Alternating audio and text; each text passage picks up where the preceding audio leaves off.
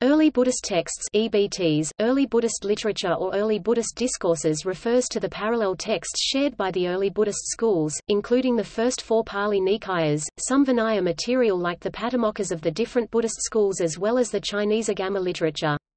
Besides the large collections in Pali and Chinese, there are also fragmentary collections of EBT materials in Sanskrit, Khotanese, Tibetan and Gandhari.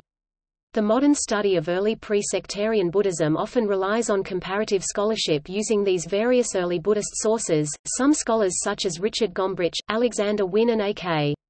Warder hold that early Buddhist texts contain material that could possibly be traced to the historical Buddha himself or at least to the early years of pre-sectarian Buddhism. In Mahayana Buddhism, these texts are sometimes referred to as Hinayana or Sravakayana texts and are not considered Mahayana works.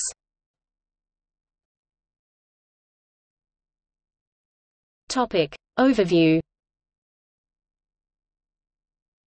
Different genres comprise the early Buddhist texts, including prose, suttas, skt, sutra, discourses, various forms of verse compositions such as Gatha and Udana, mixed prose and verse works (geya), and also lists of monastic rules or doctrinal topics. A large portion of early Buddhist literature is part of the sutta or sutra genre. These are usually placed in different collections called nikayas or agamas and constitute the Sutta Pitaka, skt, Sutra Pitaka, basket of sutras, section of the various early Buddhist Tripitakas, three baskets. The suttas generally contain doctrinal, spiritual and philosophical content. These texts were initially transmitted through oral methods. According to Marcus Bingenheimer, after the death of the founder, Buddhist texts were transmitted orally in Middle Indo-Aryan dialects Prakrits. While the southern tradition eventually settled on one of these dialects, Pali, as its canonical language, in India and Central Asia Buddhist texts were successively Sanskritized and or translated into other languages such as Chinese, Tocharian, Khotanese, Sogdian, and Tibetan. Also, new Buddhist texts in India, from at least the 3rd century onward, were directly composed in standard Sanskrit. Manuscripts from the northern tradition, especially those of Central Asian provenance, are therefore often in Prakrit, especially Gandhari, or some non-standard form of Sanskrit, sometimes called Buddhist Sanskrit, an intermediate stage between some Prakrit and standard Sanskrit. An important feature of the early Buddhist texts are formal characteristics which reflect their origin as orally transmitted literature, such as the use of repetition and rhetorical formulas. Early Buddhist texts are believed to have been transmitted by lineages of Bhānika, monks who specialized in memorization and recitation of particular collections of texts, until they were eventually recorded in writing after the 1st century BCE. As noted by Alexander Wynne, although there is no evidence for writing before Asoka, the accuracy of oral transmission should not be underestimated. The Buddhist community was full of Brahmins who knew that the Vedic educational system had transmitted a mass of difficult texts, verbatim, in an increasingly archaic language, for more than 1,000 years. Since the early Buddhists required a different means of oral transmission, for quite different texts, other mnemonic techniques were developed, based on communal chanting sangiti. The texts explicitly state that this method was to be employed, and their actual form shows that it was, on a grand scale. Some scholars such as Wynne and Anileo generally hold that these texts were memorized in fixed form, to be recited verbatim in contrast to other forms of oral literature, such as epic poetry, and that this was affirmed during communal recitations where there is little room for improvisation, while others argue that they could have been performed in more poetic and improvisational ways. L.S. Cousins, Rupert Gethin, through the use of basic lists or formulas. According to Oskar von Heenuber, the main purpose for the composition of the EBTs was to preserve and to defend an orthodox tradition, and that this literary effort was influenced by the Vedic prose of the Brahmanas.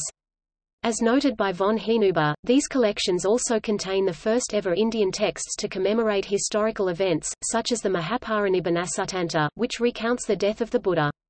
The early suttas also almost always open by introducing the geographical location of the event they depict, including ancient place names, always preceded by the phrase, "Thus have I heard," evam me sutam. The textual evidence from various traditions shows that by the 1st century BCE to the 4th century CE, slight differences developed among these parallel documents and that these differences reflected school affiliation, local traditions, linguistic environment, non-standardized scripts, or any combination of these factors. According to Alexander Wynne, the Edicts of Ashoka, see the Minor Rock Edict No. 3, mentions some Buddhist texts which have been identified and which might show that at the time of Ashoka 304 to 232 BCE, these were already fixed. Other Indian inscriptions from the 1st and 2nd century CE include terms such as Dhamma Kathika, Petakan, and Sutantika, indicating the existence of a Buddhist literature during this time. Regarding the setting, the EBTs generally depict the world of the second urbanization period, which features small-scale towns and villages, and small competing states, the Mahajanapadas, with a lower level of urbanization compared to that of the Mauryan era.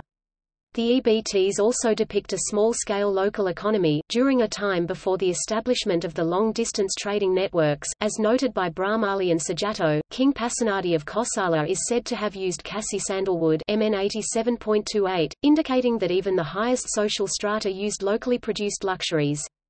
This situation is perhaps to be expected given the political divisions in North India at the time, which may have complicated long-distance trade. As noted by von Hinuber, the omission of any mention of the Mauryas in EBTs such as the Mahaparinibbanasutanta, in contrast to other later Buddhist texts which do mention them, is also evidence of its pre-Mauryan date. Given the importance of the rise of the Maurya Empire even under Chandragupta, who is better known for his inclination towards Jainism, one might conjecture that the latest date for the composition of the Mahaparinibbanasutanta, at least for this part of it, is around 350 to 320 BC.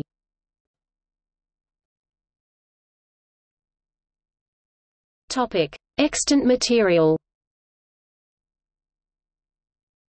Most modern scholarship has generally focused on the Pāli Nikayas, which have been fully translated into Western languages, and the Chinese Agamas, only partially translated.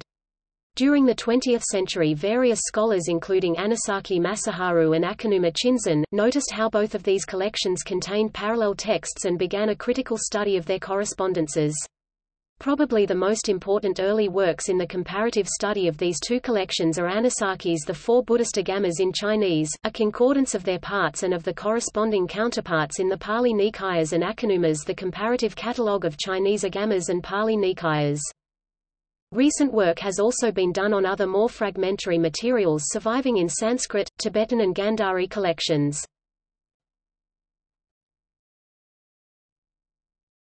Topic: Pāli EBTs. The Pāli Canon of the Theravada school contains the most complete fully extant collection of EBTs in an Indic language which has survived until today. According to the Theravada tradition, after having been passed down orally, it was first written down in the 1st century BCE in Sri Lanka. While some scholars such as Gregory Chopin are skeptical of the antiquity of the Pāli texts, Alexander Wynne notes that, canonical fragments are included in the Golden Pāli text, found in a reliquary from Sri Kasetra dating to the late 3rd or early 4th century AD. They agree almost exactly with extant Pāli manuscripts. This means that the Pāli Tipitaka has been transmitted with a high degree of accuracy for well over 1,500 years. There is no reason why such an accurate transmission should not be projected back a number of centuries, at the least to the period when it was written down in the 1st century BC, and probably further. The early Buddhist material in the Pāli Canon mainly consists of the first 4 Pāli Nikayas, the Patimokkha, basic list of monastic rules, and other Vinaya material, as well as some parts of the Khuddaka Nikaya, mainly Sutta Nipata, Ittavutaka, Dhammapada, Theragatha, and the Udana. These texts have been widely translated into Western languages.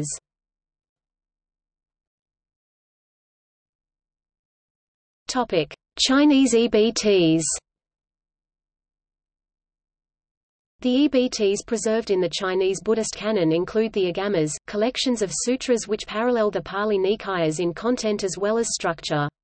There are also some differences between the discourses and collections, as modern comparative studies has shown, such as omissions of material, additions and shifts in the location of phrases.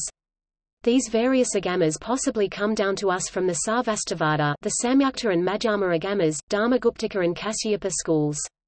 The Mahasamhika Vinaya Pitaka also survives in Chinese translation.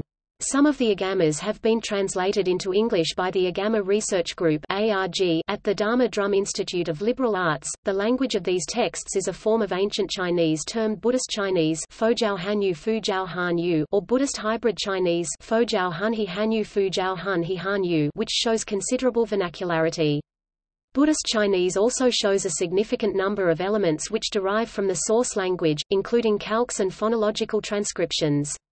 Scholarly analysis of these texts have shown that they were translated from Middle Indic Prakrit source languages, with varying degrees of Sanskritization, while the other Chinese agamas are mostly doctrinally consistent with the Pāli Nikayas. The Ekottera Agama (EA) has been seen by various scholars such as Johannes Bronkhorst and Etienne Lamotte as being influenced by later Mahayana concepts.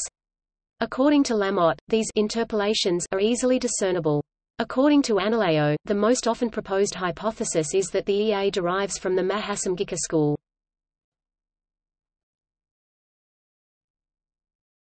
Topic: EBTs from Pakistan and Afghanistan. Modern discoveries of various fragmentary manuscript collections from Pakistan and Afghanistan has contributed significantly to the study of early Buddhist texts. Most of these texts are written in the Gandhari language and the Kharosthi script, but some have also been discovered in Bactrian. The Gandharan Buddhist texts contain several EBTs, such as a parallel to the Anattalakkhana Sutta, possibly belonging to the Dharmaguptaka school. A few publications have translated some of these texts. According to Mark Allen, the most recent major finds include the following collections: the British Library Kharosthi manuscripts, birch bark scrolls in the Gandhari language and the Kharosthi script, possibly belonging to the Dharmaguptaka school. They include prose sutras and verse works like parts of the Dhammapada dating to the 1st century CE, making them the earliest EBT manuscripts discovered. The senior Kharosthi manuscripts, birch bark scrolls in the Gandhari language and the Kharosthi script, possibly belonging to the Dharmaguptaka school. Most of these preserve canonical prose sutras, as well as some biographical material on the Buddha's life associated with the Vinaya.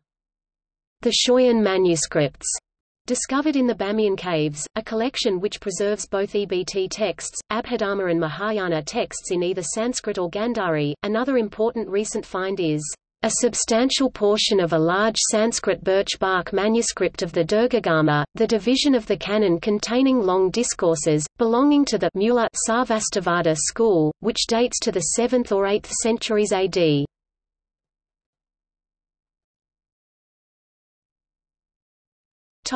Abhidharma.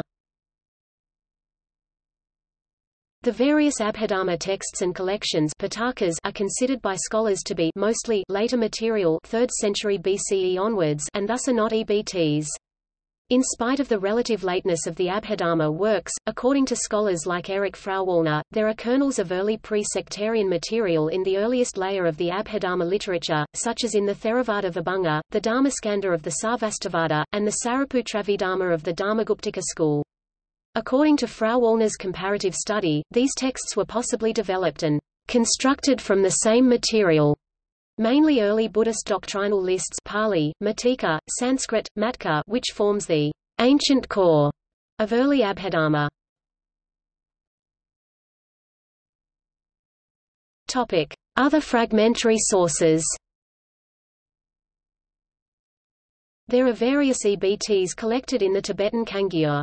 Peter Skilling has published English translations of these texts in his 2-volume Mahasutras. Pāli Text Society, 1994. Another important source of early Buddhist material in the Tibetan canon are numerous quotations by Samathadeva in his Abhidharma Kosophayika Tika, Dirge No. 4094, Peking No. 5595, a commentary to the Abhidharmakosha. Some of this material is available in English translation by Bhikkhuni Dhammadinna. Likewise, numerous sutra quotations by authors of Sautrantika treatises are also a source of EBT fragments. The Sautrantika school was known for focusing on using examples from and references to EBT sutras.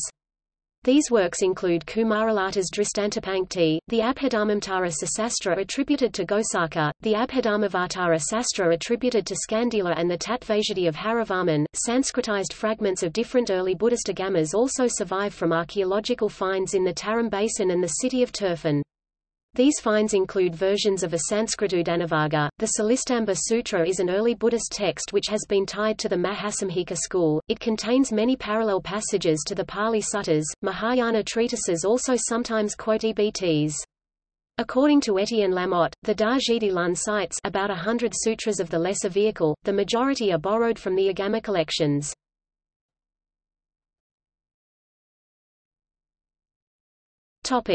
See also Buddhavacana, Index of Buddhism-related articles, Vinaya Pitaka, List of sutras, List of suttas, Sutta Pitaka.